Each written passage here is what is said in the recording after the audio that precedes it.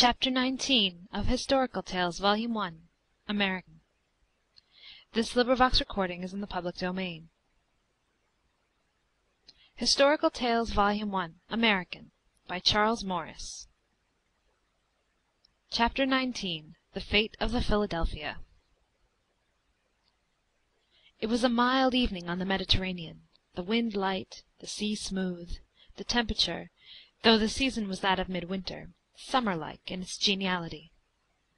Into the harbor of Tripoli slowly glided a small two-masted vessel, all her sails set and moderately well filled by the wind, yet moving with the tardiness of a very slow sailor. A broad bay lay before her, its surface silvered by the young moon whose crescent glowed in the western sky. Far inward could be dimly seen the masts and hull of a large vessel, its furled sails white in the moonlight. Beyond it were visible distant lights, and a white lustre, as of minaret tops touched by the moonbeams.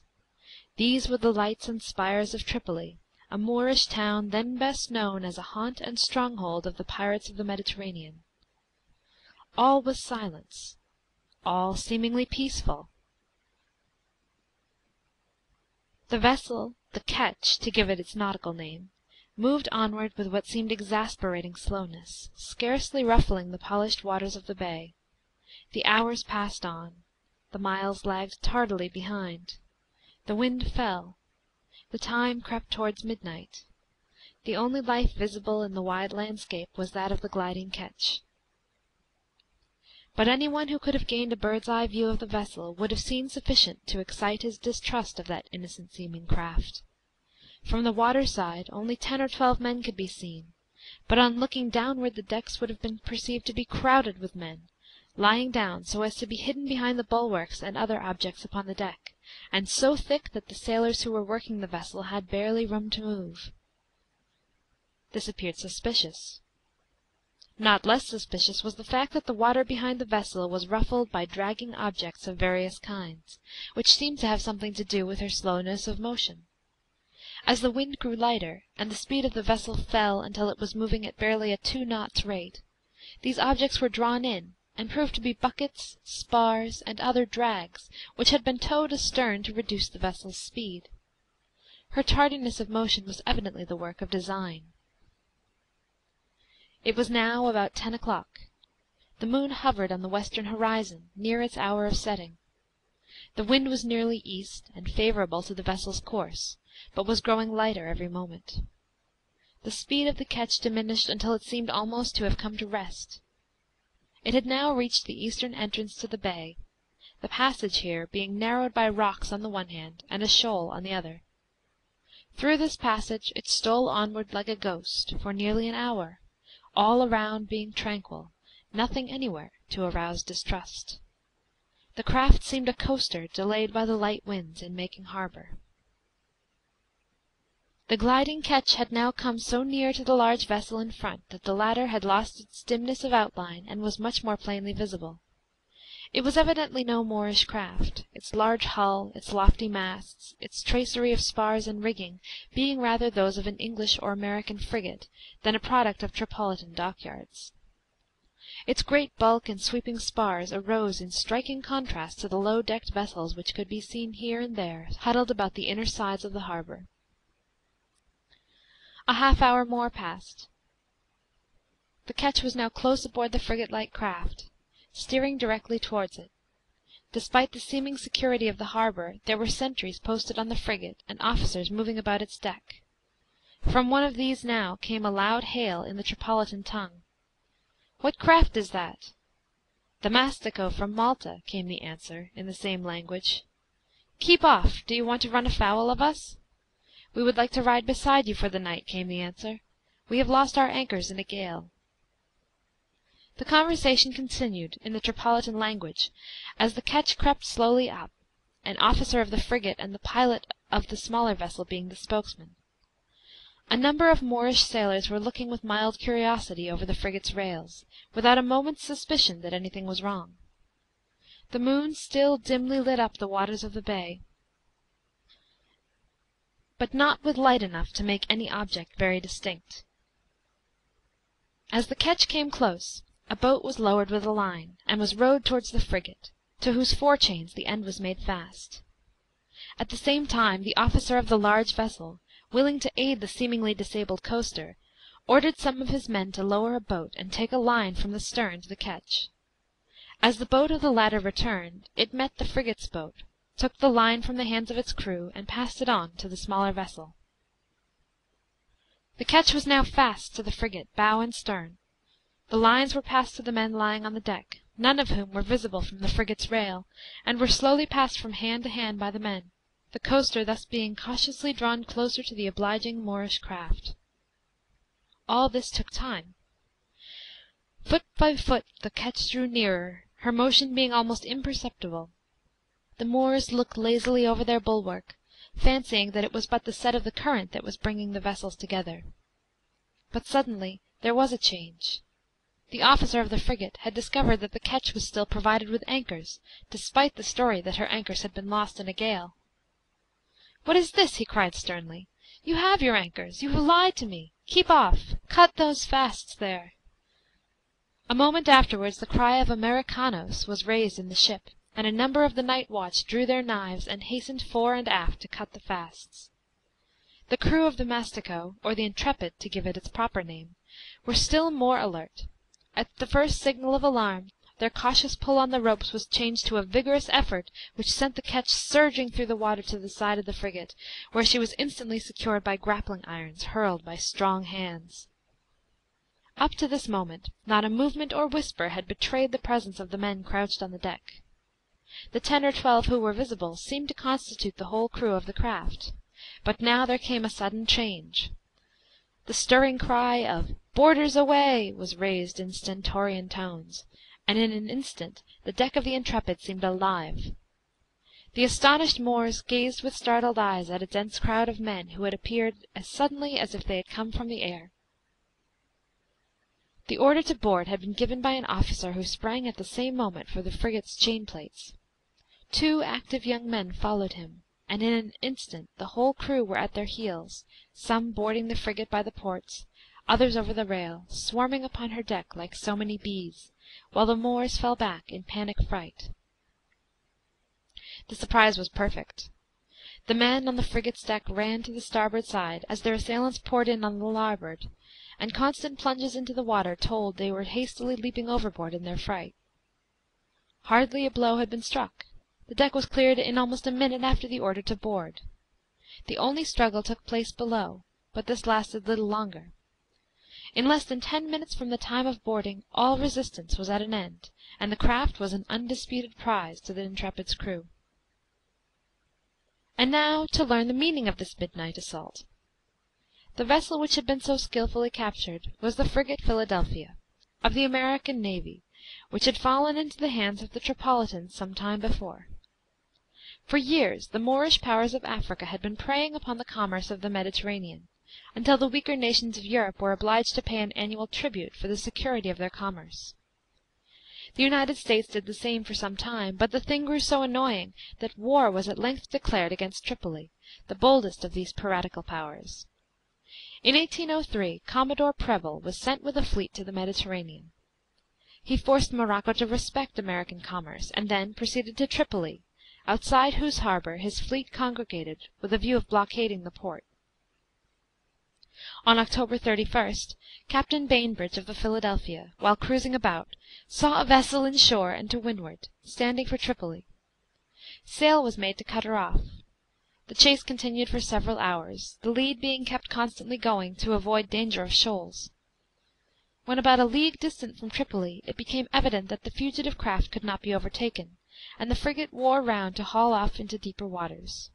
But to the alarm of the officers, they found the water in their front rapidly shoaling, it having quickly decreased in depth from 8 to 6½ fathoms. A hasty effort was now made to wear the ship, but it was too late. The next instant she struck on a reef with such force that she was lifted on it between 5 and 6 feet. This was an appalling accident. No other cruiser was near. The enemy was close at hand. Gunboats were visible near the town. The moment it was discovered that the frigate was in trouble, these dogs of war would be out. Captain Bainbridge gave orders to lighten the ship with all speed. All but a few of her guns were thrown overboard. The anchors were cut from the bows. The water casks in the hold were started, and the water pumped out. All heavy articles were thrown overboard, and finally the foremast was cut away, but all proved in vain. The ship still lay immovable on the rocks. The gunboats of the enemy now surrounded her, and were growing bolder every minute. There was nothing for it but surrender. Resistance could only end in the death of all on board. But before hauling down his flag, Captain Bainbridge had the magazine drowned, holes bored in the ship's bottom, the pumps choked, and every measure taken to ensure her sinking. Then the colors were lowered, and the gunboats took possession, 315 prisoners being captured. The officers were well treated by the Bashaw of Tripoli, but an enormous ransom was demanded for them, and all signs of an inclination to peace disappeared. Captain Bainbridge's efforts to sink the Philadelphia proved ineffectual. During a high wind the prize was got off her reef, her leaks stopped, and she taken in triumph to the city. Her guns, anchors, and other articles were raised from the reef. The ship was moored about a quarter of a mile from the Bashaw's castle, and her injuries repaired, it being the intention to fit her for sea as a Tripolitan cruiser. These were the events that preceded the daring attempt we have detailed. Lieutenant Stephen Decatur had volunteered to make an effort to destroy the vessel, with the aid of a recently captured ketch, called the Mastico. This, renamed the Intrepid, manned with a crew of 76 men, had entered the harbor on the evening of February 3, 1804. What followed to the capture of the frigate has been told. The succeeding events remain to be detailed. Doubtless Lieutenant Decatur would have attempted to carry off the prize, had it been possible. His orders, however, were to destroy it, and the fact that there was not a sail bent or a yard crossed left him no alternative. The command was, therefore, at once given to pass up the combustibles from the ketch. There was no time to be lost. The swimming fugitives would quickly be in the town, and the alarm given. Every moment now was of value, for the place where they were was commanded by the guns of the forts and of several armed vessels, anchored at no great distance, and they might look for an assault the instant their character was determined. With all haste, then, officers and men went to work. They had been divided into squads, each with its own duty to perform, and they acted with the utmost promptitude and disciplined exactness. The men who descended with combustibles to the cockpit and after storerooms had need to haste, for fires were lighted over their heads before they were through with their task. So rapidly did the flames catch and spread that some of those on board had to make their escape from between decks by the forward ladders, the after part of the ship being already filled with smoke. In 20 minutes from the time the Americans had taken possession of the ship, they were driven out of her by flames, so rapidly had they spread. The vessel had become so dry under those tropical suns that she burned like pine. By the time the party which had been engaged in the storerooms reached the deck, most of the others were on board the Intrepid. They joined them, and the order to cast off was given. It was not an instant too soon, for the daring party were just then in the most risky situation they had been in that night. The fire, in fact, had spread with such unexpected rapidity that flames were already shooting from the portholes. The head-fast was cast off, and the ketch fell astern, but the stern-fast became jammed, and the boom foul, while the ammunition of the party, covered only with a tarpaulin, was within easy reach of the increasing flames. There was no time to look for an axe, and the rope was severed with sword blows, while a vigorous shove sent the Intrepid clear of the frigate and free from the danger which had threatened her. As she swung clear, the flames reached the rigging, up which they shot in hissing lines, the ropes being saturated with tar which had oozed out through the heat of the sun. The Intrepid did not depend on her sails alone for escape. She was provided with sweeps, and these were now got out and manned with haste, a few vigorous strokes sending the vessel safely away from the flaming frigate. This done, the crew, as with one impulse, dropped their oars and gave 3 rousing cheers for their signal victory. Their shouts of triumph appeared to rouse the Moors from their lethargy. So rapid and unlooked for had been the affair, that the vessel was in full flame before the town and the harbor were awake to the situation. There were batteries on shore, and 2 corsairs and a galley were anchored at no great distance from the Philadelphia, and from these now the boom of cannon began. But their fire was too hasty and nervous to do much harm, and the men of the Intrepid seized their sweeps again and bowled merrily down the harbor, their progress aided by a light breeze in their sails. The spectacle that followed is described as of a beauty that approached sublimity. The ship, aflame from hull to peak, presented a magnificent appearance. The entire bay was illuminated, and the flash and roar of cannon were constant, the guns of the Philadelphia going off as they became heated, and added to the uproar. She lay so that one of her broadsides was directed towards the town, thus returning the enemy's fire, while the other sent its balls far out into the harbor. The most singular effect of the conflagration was on board the ship, for the flames, having run up the rigging and masts, collected under the tops and fell over, giving the whole the appearance of glowing columns and fiery capitals. The Intrepid moved on down the harbor, none the worse for the cannon balls that were sent after her, and continued her course until she reached her consort, the Siren, which awaited her outside the harbor. Joining company, they proceeded to Syracuse, where the fleet then lay. The exploit we have here described was one of the most notable in the annals of the American navy. It was one that needed the utmost daring combined with the most exact attention to details, and in both these respects there was nothing wanting to ensure the success of the enterprise. The hour was well chosen, as that in which the foe would most likely be off their guard, and to this we must ascribe the slowness of their assault on the Americans and the uncertainty of their aim. The mode of approach to the frigate, the skill with which the ketch was laid alongside without exciting suspicion, and the rapidity and completeness with which the destruction of the prize was prepared for, were all worthy of high commendation. As for the boldness of the enterprise, one has but to consider what would have been the fate of the Americans, had the attack failed.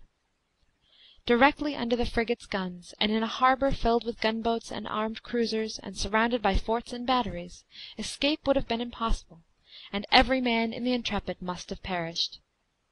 The greatest courage, coolness, and self-possession, and the most exact discipline alone could have yielded success in the daring project, and these qualities seem to have been possessed to a high degree.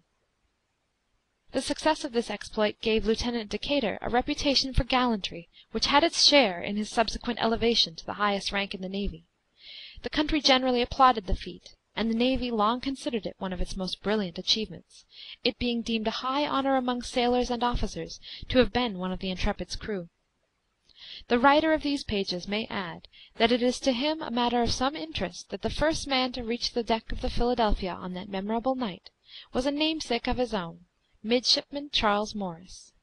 For the credit of the name he is also glad to say that Mr. Morris in time became a commodore in the navy, and attained a high reputation as an officer both in war and peace. Chapter 19.